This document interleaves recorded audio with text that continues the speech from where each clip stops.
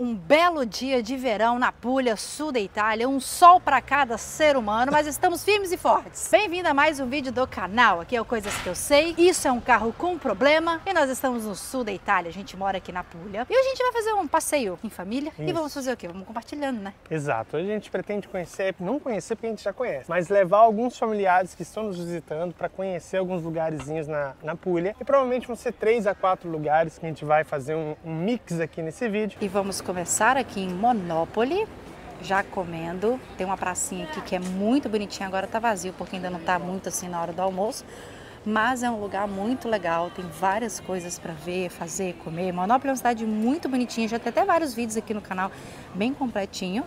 E nesse daqui, obviamente, não tinha como não compartilhar com vocês uma parte desse dia gastronômico, porque a gente vai comer num lugarzinho ali muito gostoso. Monopoli, como toda boa cidadezinha na Puglia, é clarinha, bem decorada, bem bonitinha, bem histórica também.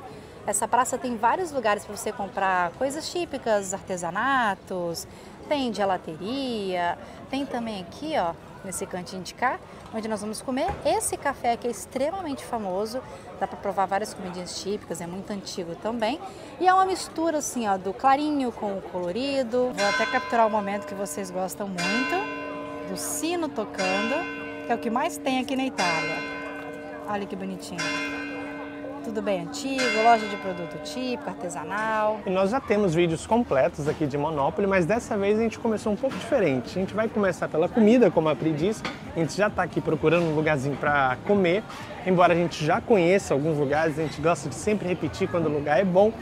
Mas a gente sabe que a retenção de um vídeo aumenta quando tem comida, né? É sempre assim, né, Porque gente? não é só a gente que gosta de comida típica italiana, não. Não, né? Eu acho que as pessoas vêm pra Itália por causa da comida. E essa aqui é uma das principais ruazinhas aqui de restaurantes do centro histórico da cidade, que é minúsculo, tá? O centro histórico de Monopoli é bem pequenininho. Numa manhã você conhece bastante da cidade. Mas muitos restaurantes estão fechados agora nesse período também. Por quê, Pri? Curiosidade, porque é feriado na Itália. Olha só, essa osteria aqui é famosíssima. Aqui eles colocam várias mesas e cadeiras, mas estamos em agosto, na semana do 15 de agosto. E é um feriado nacional no 15 e praticamente até o final de agosto é o mês de férias dos italianos. Então muitos negócios fecham. Por isso que quando você vai programar uma viagem para a Itália nessa época, tem que fazer atenção, porque às vezes o movimento pode estar um pouco mais fraco em uns lugares e mais agitado em outros. Como a Puglia é um local que as pessoas do norte e do centro vêm muito passar as férias, então essa situação você vê bem menos. Mas em cidades grandes como Roma, Milão, estão completamente fechadas, assim, muitos restaurantes mesmo. Algumas empresas, é claro, que só fecharam o dia do feriado, que é o dia 15 mesmo, mas voltam no dia seguinte. Mas muitos estabelecimentos turísticos fecham e é muito comum o pessoal do norte e do centro da Itália descer todos para o sul, porque às vezes tem familiares que moram aqui, ou são as melhores praias, né, e eles querem, né, curtir a praia, e porque também o feriado de Ferragosto, a semana de Ferragosto, ela é a semana que dá a despedida para o verão italiano. E uma coisa que a Pri adora nessas cidadezinhas da Puglia é isso aí, ó, roupinhas. As roupas daqui são muito coloridas, muito bonitas, e é tudo muito feito aqui, sabe? Ah, eu acho lindo, gente. E é muito fresco também as roupas, e né? até uma dica para você fazer compra, não só de comida, mas de roupa e artesanato. E como todos os centrinhos históricos da Puglia, sempre tem moradores ainda habitando nessas casinhas. Então é bem comum você ver isso aqui, ó. Vida real acontecendo, varal, roupas penduradas pelas ruas. E uma curiosidade, você reparou que naquele varal são todas camisas polos? Verdade. Tudo camiseta polo, de uma cor cada uma. Cara, ele realmente gosta de uma camisa polo. Essa vista aqui é bem bonita, olha só. Cidade branquinha, com algumas coisinhas coloridas. E aquela torre lá que vocês estão vendo é a torre do Duomo da cidade, da igreja principal, tá? Não é a torre mais bonita da cidade. Depois a gente vai mostrar qual que é a torre mais bonita. Um lugar que a gente adora para fazer aperitivo é esse lugar aqui, ó. Se chama Manha Puglia. Fica aqui na ruazinha principal. E são produtos bem quilômetro zero, eles gostam de usar essa expressão, que são produtos locais, de produção própria, ou os vegetais são cultivados por aqui mesmo. E aqui, ó, você senta aqui nessa ruazinha, divide a rua com os carros e come muito bem. Sentamos naquela pracinha que nós mostramos para vocês, ela é super agradável. Aí tem esse lugar aqui, que eu esqueci o nome, como é que é o nome mesmo? Vini e Panini. Vini e Panini, a blogueira de vocês está um pouquinho esquecida. Ah, que eu tenho, Vini e Panini. E é um lugar que vende coisinhas práticas, rápidas, panino, talher, brusqueta, doce. Ó, tem várias coisas, tá vendo? Ó, não é um restaurante, mas vende as coisinhas rápidas e frescas, ó. Tô deixando assim que vocês gostam de ver um preço, pra vocês terem ideia de quanto que é. Agora vamos ver o que a gente vai pedir. E pronto, hoje de almoço vamos de panino. Uma média de 7 euros o panino. Todo mundo pediu um. Ó os parentes, dá oi, parente. Oi. Aí, os parentes, já estão tudo comendo. Eles pediam um sempre com coisinha típica aqui da Puglia, tudo sempre na mesma faixa de preço. Bebidinha aqui, ó, 5 euros. A cerveja do Cristo eu não lembro quando foi, você lembra? Foi 4 euros. 4 euros, né? Bem baratinho. E vamos comer e depois continuar conhecendo o Monopoly. Conhecendo não, passeando porque eu já conheço, entenderam, né? Alimentados, agora vamos prosseguir o passeio para o Monopoly. Estamos chegando aonde, senhor Christian? Estamos passando aqui nesse buraquinho, que é uma porta que dá direto para o Porto Antigo da cidade de Monopoly, que é onde os pescadores antigamente chegavam, né? Olha, ainda assim chegam, é uma cidade que ainda tem muita a pesca. Claro que hoje tem o porto maior, que é onde a gente estaciona o carro, que é a parte mais próxima. Mas olha que lindo. Aqui é muito bonitinho, é muito tem bonito. Prédios históricos, como aquele ali, por exemplo. Agora nós vamos percorrer esse calçadão até chegar no castelo. Nós gostamos muito de Monopoly, primeiro porque é a cara da Puglia, né? Essa tonalidade de cores e tal. Tem castelo, tem parte histórica, tem comida boa, não tem como não gostar. E o pôr do sol também é bem bonito, né, meu bem? Muito. Olhando aqui, vendo esse arco aqui do você castelo, vê pelo né? arco do castelo aqui. Aqui agora a gente vai passar aqui pelo castelo e começa um pequeno, digamos, calçadão, né? O que a gente gosta de chamar no Brasil de calçadão. Aqui a gente chamaria de lungomare. Mas é bem pequenininho, mas é bem bonito, com o mar do lado e as casinhas brancas. E no final do dia fazer um aperitivo aqui também, gente. Nossa, esse vídeo ainda vai ter muita cidade bonita, hein? Vai ter uns negócios maravilhosos. Vai sim. Enquanto isso, fiquem com essa imagem desse castelo maravilhoso e bora entrar ali na parte histórica. Você pode pagar e entrar no castelo para fazer uma visita normalmente, né? A bilheteria logo ali dentro. E o mais legal é que do lado do castelo você pode fazer o quê? Almoçar. Tem vários restaurantes, bares e ali, ó, à minha esquerda já é o calçadão que dá direto para o mar. E claramente estamos aqui andando, obviamente curtindo, né, esse visual, essa delícia, mas a gente queria mesmo não estar gravando o vídeo e tá lá naquele iate. Com os amigos. Com os amigos, tá entendendo? Enquanto a gente não pode estar ali, o máximo que a gente pode fazer é o quê? Fica igual essas mulheres aqui pegando o sol na pedra. Fica lagarteando aí, né? Fica. Aqui, ó, o mar é muito tranquilo, olha, a água é maravilhosa. Ali tem o porto e ali atrás tem o castelo, tá vendo de onde nós viemos? Só que mais avante tem a parte de areia, tá? Então não precisa ficar só nas pedras, não. Pode continuar aqui, ó, vendo essas casinhas bonitinhas, que lá na frente tem uma prainha. E a cada passo aqui no calçadão de Monopoly é uma surpresa, gente. É muito bonita, a arquitetura é maravilhosa. Nesse horário tá um pouco vazio por causa do calor. Mas vale muito a pena fazer o passeio aqui nesse calçadão, porque sempre tem aqui do lado do mar. Então, querendo ou não, uma hora ou outra tem um ventinho. E essa, sem dúvida, é uma das ruazinhas mais bonitinhas aqui do centro histórico de Monopoly. É mais característico, branquinha, com muitos cactos, uma coisa que é bem típica da Puglia. E aqui nós temos uma igreja muito antiga mesmo, que é um ponto turístico aqui dessa rua.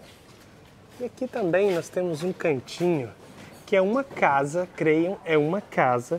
E a pessoa deixa sempre cuidado assim, ó, com plantinhas. Olha que lindo!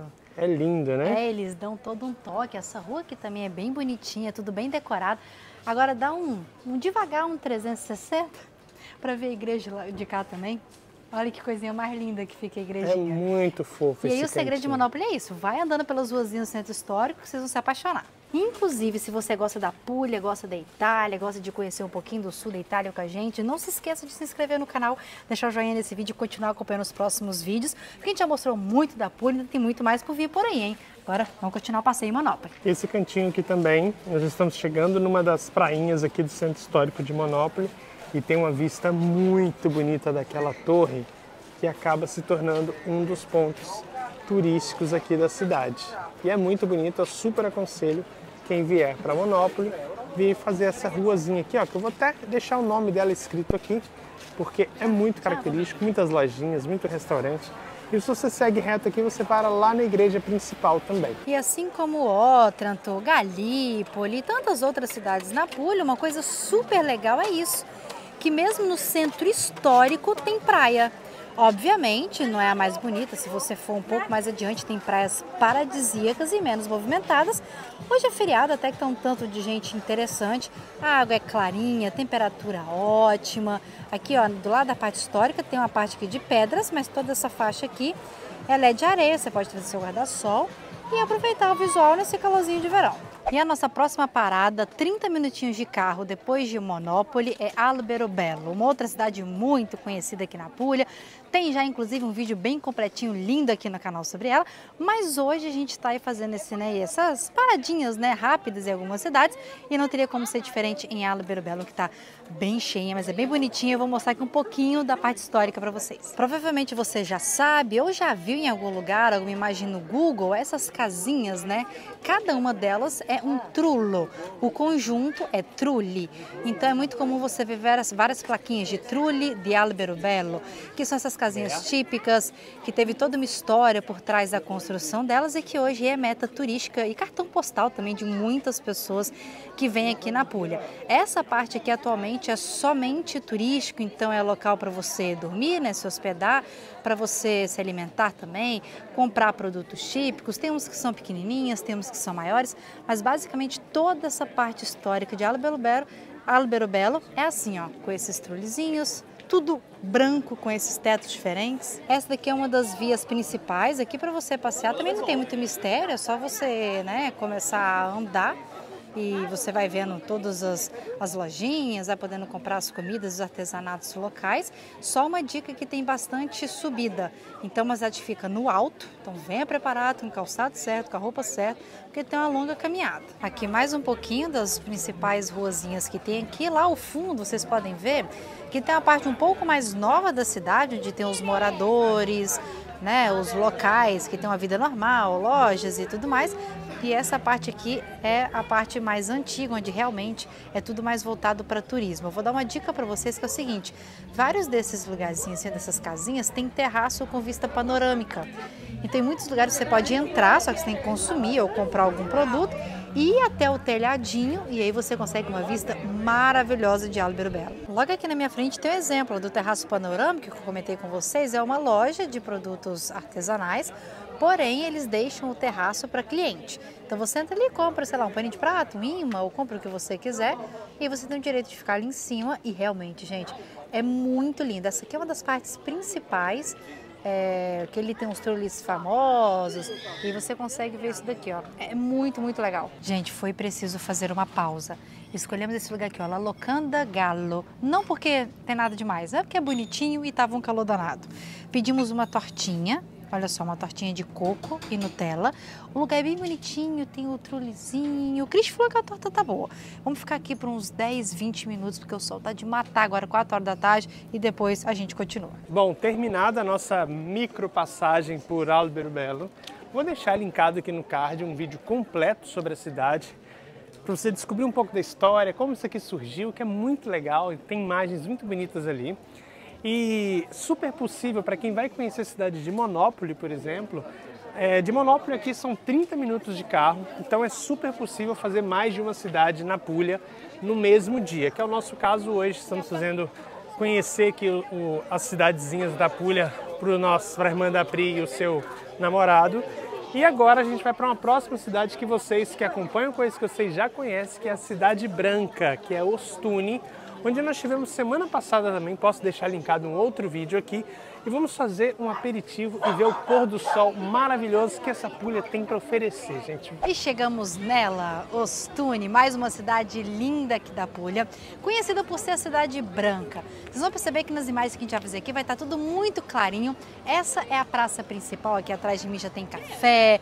Tem ali a parte do comune, que é muito, é um lugar dos habitantes, fazer documento, tem uma igreja ali muito famosa, que na frente tem outro monumento. Enfim, vamos andando aqui pelo centrinho histórico, compartilhando aqui um pouquinho das imagens da cidade com vocês. Bora lá! E essa cidade é perfeita para a gente fazer um aperitivo no final do dia, porque tem um pôr do sol maravilhoso, que apesar de que o sol neste verão, não sei se em todos os verões são assim. Que sim, né? Sim, né? Ele não se põe na frente, porque na frente tem o mar, mas ele se põe no outro lado da costa iônica, né?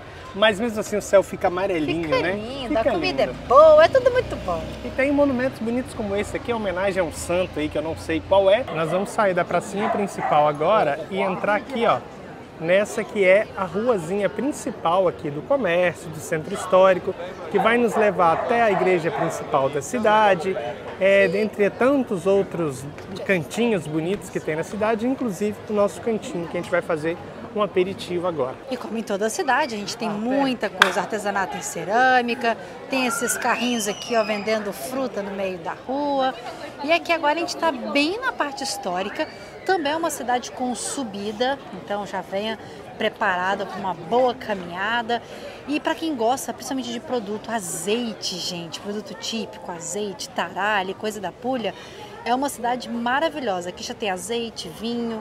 Tem também muito artesanato, vocês vão encontrar para todo lado artigos em madeira, couro, cerâmica.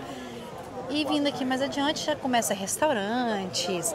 Vamos passar também por uma igreja bem bonita. Olha, o que eu falei para vocês de artesanato, produto local. Olha que legal, esse artesão aqui ó, tá pintando na hora e ele faz umas pinturas na pedra. Ó, vou até dar um zoom aqui para mostrar para vocês. Olha que lindo o trabalho dele. E é um negócio pequenininho, ele fica ali dentro, de boa, pintando. Tem muito disso aqui na Puglia, na Itália toda, né? Mas aqui tem bastante também. Aqui também, olha só a quantidade de coisas maravilhosas e olha o tamanho desse lugarzinho.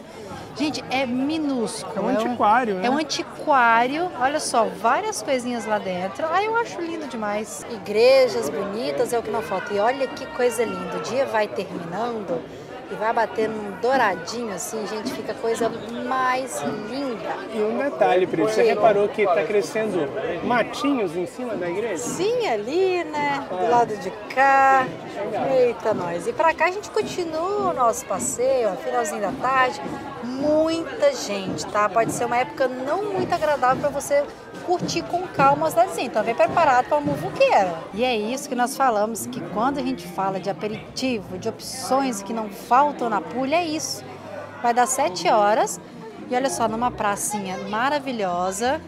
Todo mundo já curtindo, né? E são locais muito legais, né? É muito diferente, né? Você tem um final de tarde assim, muito bem agradável. relaxante, música boa. Musiquinha boa. Aí tem todo mundo, a família, com crianças, jovens. Bom de fazer vlog esse horário pra vocês é que o dia fica tão bonito, a luz fica tão boa. Aí vocês veem a pessoa descansando com o cachorro, mais gente fazendo aqui, ó, foto. E aperitivo também. E por que as pessoas gostam muito daqui? Primeiro porque realmente é bonito, é muito agradável. Todo mundo fica sentadinho aqui na mesa, toma sorvete, come comida típica. E aqui é um dos pontos, né, para uma igreja maravilhosa que tem aqui. Acho que é uma das mais bonitas aqui de Ostuni. Lembrando que se vocês querem ver detalhes e ver a cidade bem direitinho, tem um link que eu vou deixar aqui ó, nos cards, que a gente mostra completamente Ostuni com todos os detalhes. Olha, não sei se nós estamos numa missão impossível ou se vamos conseguir. Olha o tanto de gente aqui. Eu acho que essas pessoas todas estão esperando uma mesa no aperitivo, que é exatamente aqui. Mas eu acho que elas estão esperando aqui, em cima. Aqui, né? Por quê? Quando você senta aqui em cima, olha a paisagem.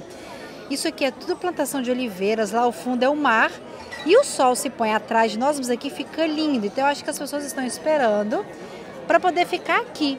Só que nós temos vários corredores aqui mais para baixo, então a gente pode ficar em qualquer lugar. Depois eu falo o nome direitinho, vamos só esperar da hora pra gente... Ah, aqui já tem o nome, ó, Borgo Antico Bistrô. É nesse local aqui que a gente já veio uma vez. Realmente é muito gostoso. Vamos ver se a gente consegue uma mesa. Ó, a realidade é o seguinte, eles não aceitam reserva, não tem como ligar, marcar um horário, mas eles aceitam que você fique 1 hora aqui em pé. Aí funciona assim, você fica aqui 1 hora em pé, porque tem uma lista de espera. Só que agora a lista de espera está fechada. Então ela vai reabrir daqui 1 hora. Aí daqui a 1 hora você deixa o seu nome e espera mais 1 hora para sentar. Então nós não vamos ficar aqui. Ainda bem que a gente conseguiu vir da outra vez. Vamos embora, porque não estamos com paciência para isso não. Aí uma dica... É bonito, mas é zero acessível. Tipo, acessibilidade quase nada, tá? Porque é tudo assim, ó, são escadas de um lado e de outro. Ó, você vem de cá, é escada, para cá é escada, é uma cidade toda feita nesse estilo. Então quem vier turistar tem que estar consciente disso. Quem tá com carrinho de bebê, essas coisas assim, fica mais difícil. Ó, a parada da acessibilidade, né, Cris? Não aluga Airbnb no ar da Pirambeira e vai de mala, porque você vai passar aperto, gente. E descobri uma coisa muito fofa aqui. Ah, meu Deus! Tem filhotinhos, olha ali. Gente, olha ali. Olha ali, a gatinha com os filhotinhos. Ó, ela tá olhando pro Cris, tipo assim, não chega aqui não, meu irmão. Aqui é os meus neném. Tem outro pretinho ali também, ó. E já que não tem aperitivo, decidimos agora caminhar pela parte de fora aqui da cidade. Ela é pro meu lado direito, né, de onde nós viemos. E aqui tem um calçadão maravilhoso, super gostoso de caminhar. E aí vamos fazer um passeio aqui, até porque o clima tá super agradável. E o dia tá acabando e olha só o sol lá no fundo, que coisa mais linda, gente. Só estando aqui pessoalmente para ver como fica bonito o contraste do amarelinho ali com a cidade branca aqui, ainda de quebra. Agora a visibilidade não tá muito boa, mas dá para ver direitinho o mar lá ao fundo. Não, que final de dia maravilhoso. Olha só. E mais uma vez a gente vai encerrar o vídeo aqui nessa cidade maravilhosa que a gente gosta tanto, que é o Stune. Então fizemos 3 cidades em um só dia aqui na Puglia. Dá para fazer tranquilamente esse roteiro, tá? Vocês podem seguir direitinho, dá tempo de fazer. Se vocês saírem de casa de manhã e ficar assim até o final do dia. Só assim, não contem muito com aquele aperitivo durante a semana de feriado de agosto, porque vai estar meio complicado, né? É verdade. Então a gente se despede aqui desse vídeo. E a gente se vê aí num outro lugar, um vídeo, não sabemos onde. Não sei se na Puglia, os parentes também estão todos despedindo aqui. Os parentes eu acho que estão gostando da Puglia. Adorando. Gostaram? Sim. Gostaram. Todo mundo gostou. Tudo maravilhoso. Agora, vamos para casa. Beijo e até o próximo vídeo. Tchau. Até mais.